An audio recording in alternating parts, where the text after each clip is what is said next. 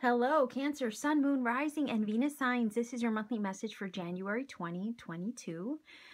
It's been some time since I've done individual zodiac sign readings for everybody, and I figured I wanted to do something a little bit special for all of you.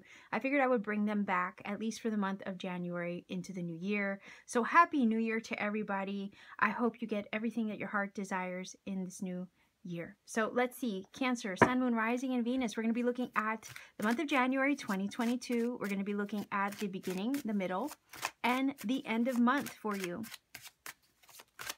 So let's see, Cancer, Sun, Moon, Rising, Venus signs, beginning, middle, and end of month for January 2022.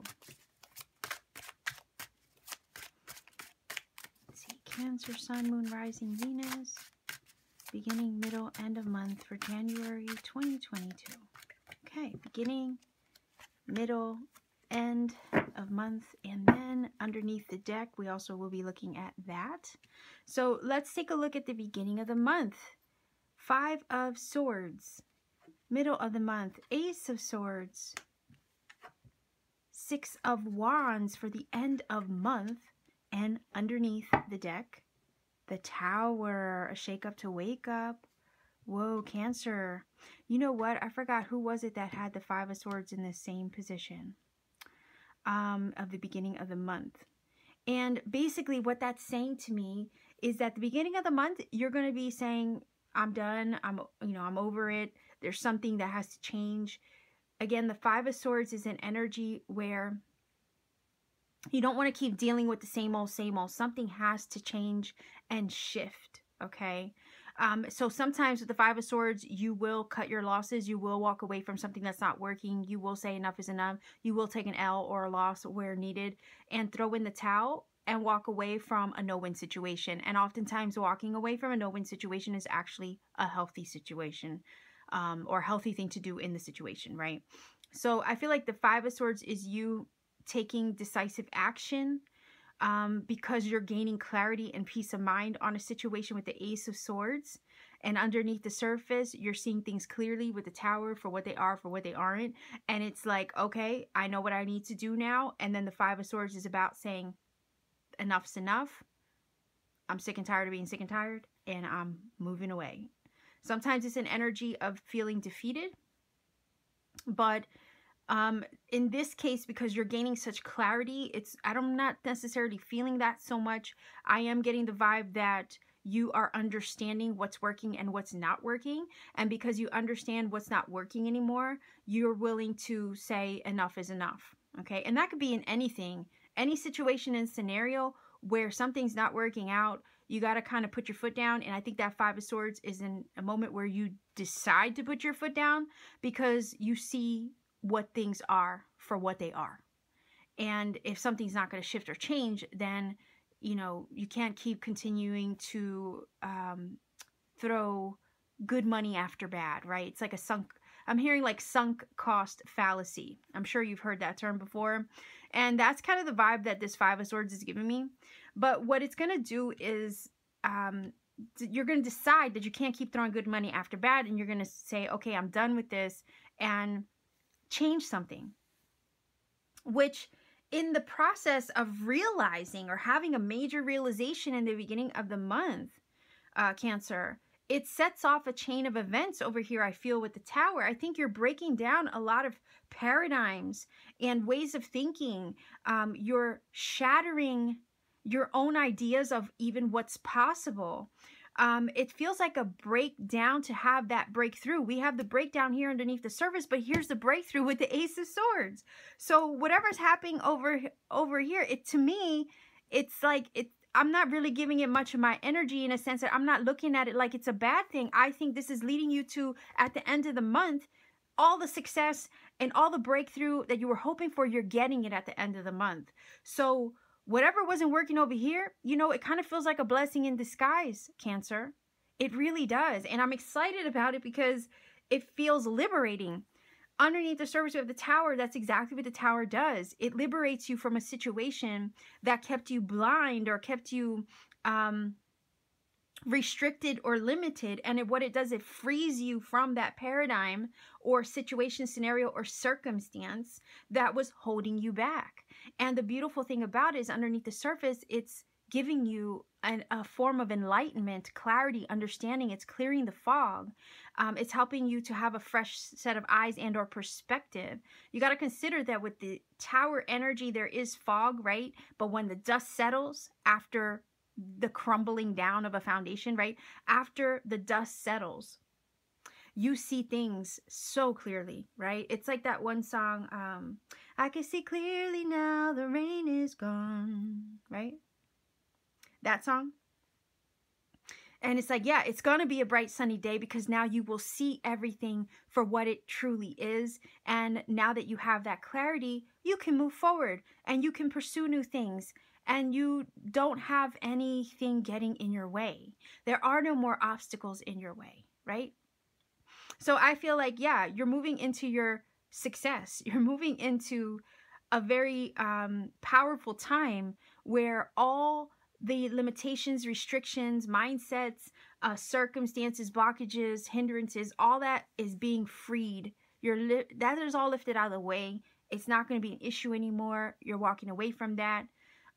Scenarios that aren't healthy for you, maybe even dynamics and relationships that aren't healthy for you, circumstances that aren't healthy for you with the Five of Swords, you're walking away from that. Okay. You could be walking away from something, you know, could be cutting ties with you, but somebody's cutting ties with something here.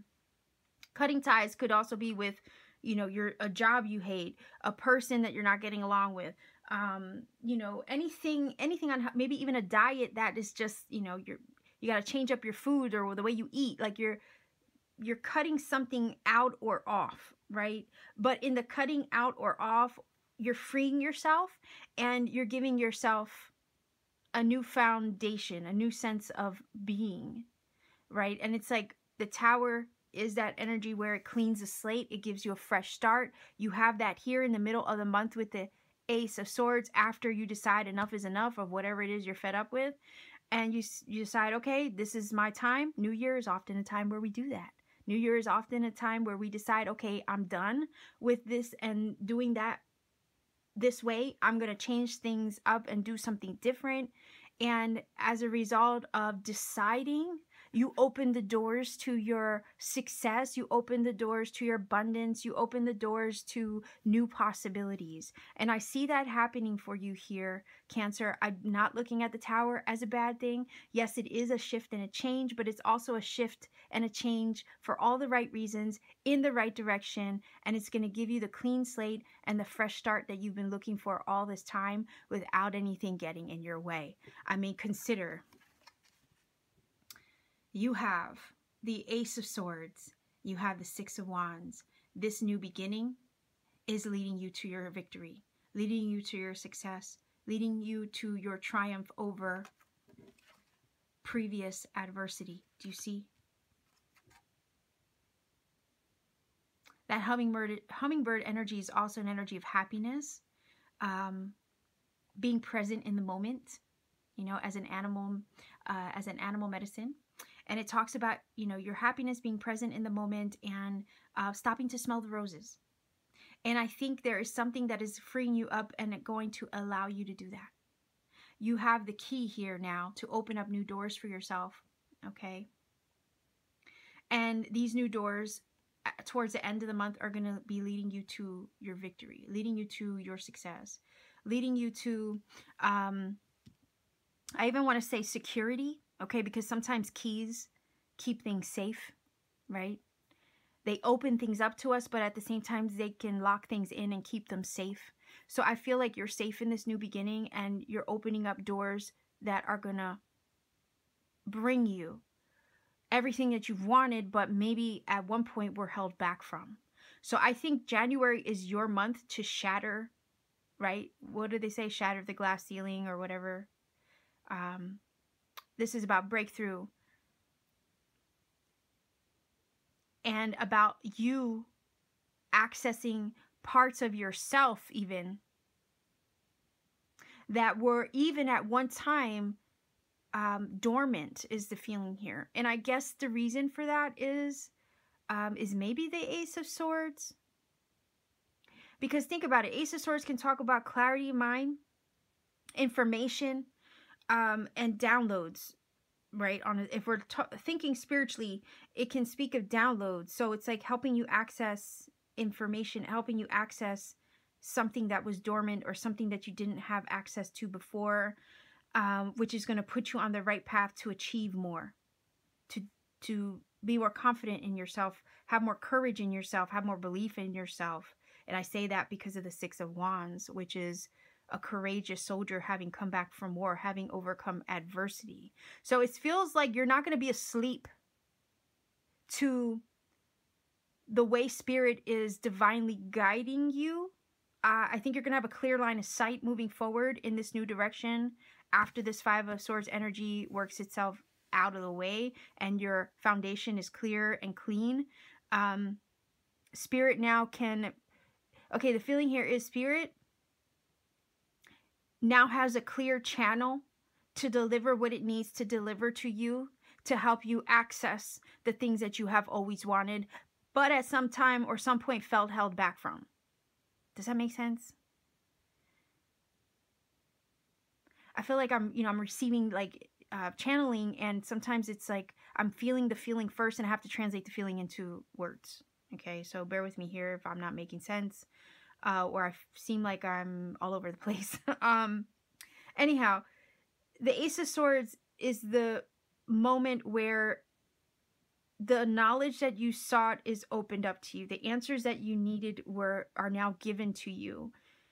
The resistance is you're broken free of that with that tower underneath the surface. Now that the resistance is out of the way, Spirit has a clear channel of communication, Ace of Swords, to put you on the path towards, with the Six of Wands, your success, your triumph over adversity. The adversity is, I think, some of the limitation, restrictions, and things that just weren't working. You're conquering over those things with more confidence, because I think Spirit, if anything, is giving you the nuggets that you need, the information that you need, the know-how that you need, the insight that you need, the clarity on your path that you need. Because all of this is torn down and broken away and out of the way. And there's no hindrance or blockage from receiving, okay? Communication now is what this is saying.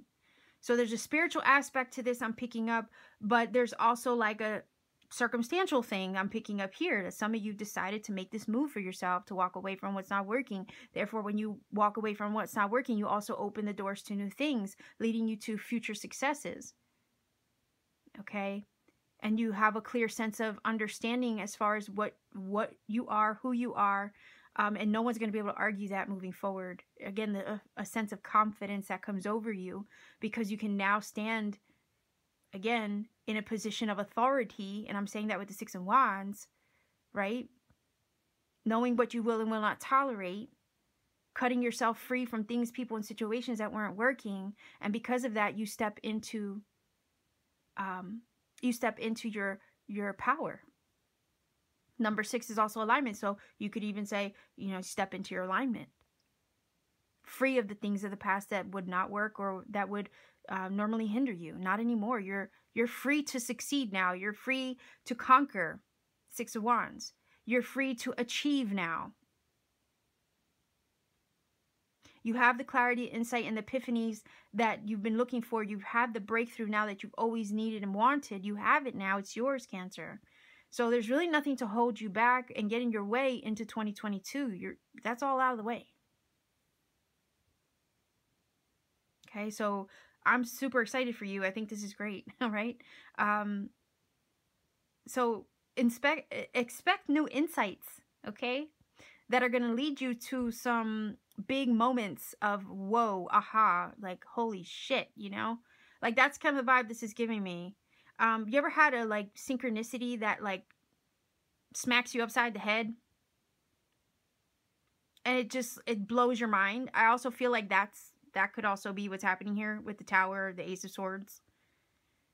And because of that, right, it just gives you this feeling of I can do anything with the Six of Wands.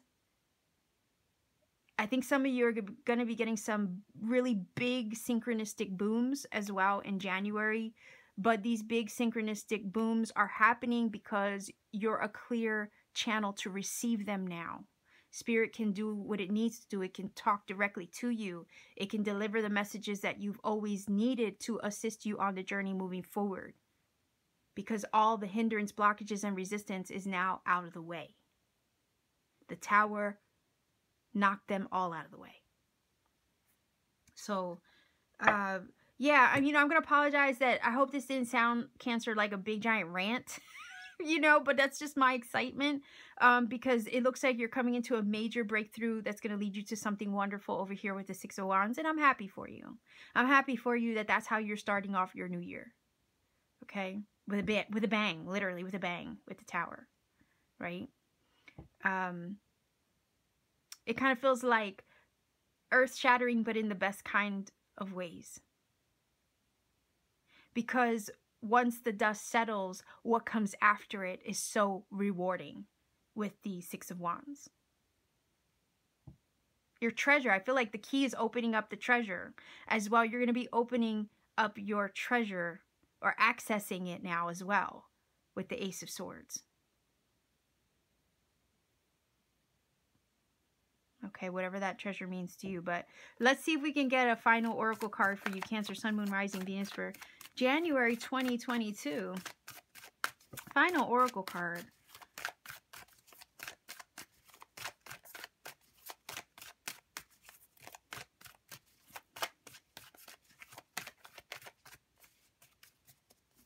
Final oracle card for Cancer, Sun, Moon, Rising, Venus.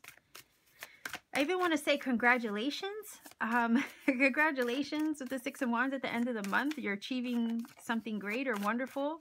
And it's going to give you a chance to just soak it all in, stop and smell the roses, feel happy, feel lighter, feel freer like the hummingbird, right?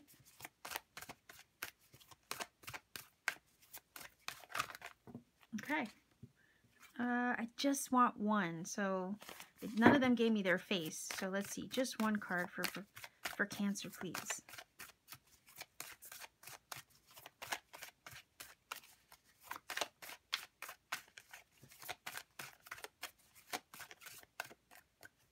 All right. Yes, look at that. Cleansing waters. Purification activates vibrant life force. Okay, purification. Well, liberation as well with the Tower, right? Because the Tower is going to get rid of anything that's not working. I think you're also doing that with the Five of Swords. You are cleansing your energy, your environment, your circumstance of anything that's not working. That's what that is. And because you're doing that, it's opening up doors for you, doors of opportunity for you. It's helping you reach new levels of understanding, even with the Ace of Swords, clarity, epiphany moments again. And you're going to feel renewed, I feel, as well with this. Not only that, we have the dragonfly, which is a symbol of change. And we have the lotus energy in this card, which is also a symbol of change. Lotuses are grown from mud. It's one of those flowers that oftentimes is grown in adversity because the pod is in the mucky, muddy water and it has to, grow through the mud before it reaches the surface of the water to gain its enlightenment. Again, it's clarity, it's epiphany, right? And the sun, which is its success, Six of Wands. So this is about you going through a transmutative process, right? Tower energy is also a major change and shift. Some of you could be going through ascension, and that's maybe what this is all about. Maybe you're shedding the shadow and you're accessing your light, your higher power, your higher self, right? And this is the shifting into a new paradigm out of the old paradigm. The old paradigm was maybe one of limitation and lack and frustration and struggle. This new paradigm is one of success, one of beauty, okay? One of wholeness and well-being. You see, and it does take change and it does take alchemy, inner alchemy to go through that. Just like the lotus works its way through the mucky, muddy waters that we all have, the shadow, before it reaches the light, okay? The shadow can be purposeful. It's where we learn, it's where we grow. It's where we face ourselves and heal. So it's purposeful. But it's so liberating when we finally reach, right, the water, the surface level of the water, and we reach the sun, we reach the light. We feel restored, renewed, rebirthed, right? So I feel like there's change upon you. You're going through a major shift and change, major closing out of a cycle, yes, with the tower energy. And here's the ending with the tower underneath the surface that you've been going through, the shift and changes you've been going through. And here's the new beginning. So you have endings where endings bring, what do? They bring new beginnings. So you have both these cards. It makes total sense to get this. Yeah. So let's see, Cancer, what angel numbers come up for you. If you're not familiar with my channel, what I do is I roll the dice. For numbers, these numbers can confirm some things I've already said in this reading and or provide you with additional messages that you need for your journey personally. I don't like to give you a source to look up the numbers because it could be one you don't like, and at that point you could lose some of the fun or magic. And I also don't want to give you the number interpretation. I want you to do the research for yourself, because I know that sometimes on the journey to researching the numbers for yourself, you will come across other synchronicity, serendipity, and confirmation Spirit needs you to find. If I gave you a shortcut, I might rob you of that experience. Don't want that to happen. Likewise, I tell everybody to refrain from placing the number interpretation in the comment section for the same reason. We don't want to rob anybody of finding these nuggets of magic along the way. All right, so Cancer, let's see what number comes up for you for this reading. We have 6,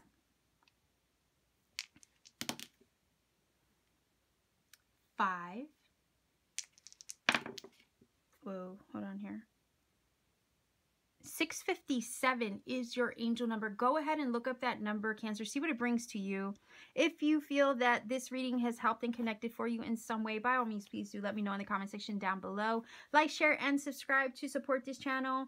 And if you want to take it a step further to support what I do beyond YouTube, check me out on Etsy. The link to my Etsy store is down below. Pay me a visit. I have handmade crystal jewelry there that I make with my 2 hands on my free time. Powerful tektite crystals like moldavite and Libyan desert glass. And I also have light language activations and personal readings when available. So much love to you wherever you are. Happy New Year to you. Take care and always keep shining.